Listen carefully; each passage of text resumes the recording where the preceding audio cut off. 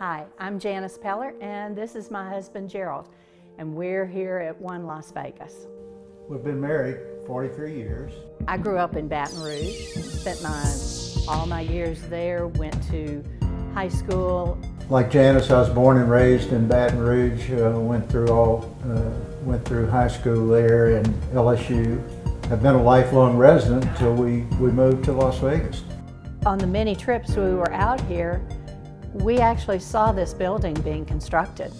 We were able to get a unit here on the end where we have spectacular views. And it was pet friendly, so we could bring our babies with us. Not to mention the Geaux Knights, where we have season tickets and we're very avid fans. Go Knights, go! Can't argue that we are well positioned for the sports venues between T-Mobile and where they're building Allegiant. Another reason we were drawn to Las Vegas, and knowing that we might be transitioning back and forth from here to Baton Rouge, is the proximity of McCarran Airport and how convenient that is from One Las Vegas.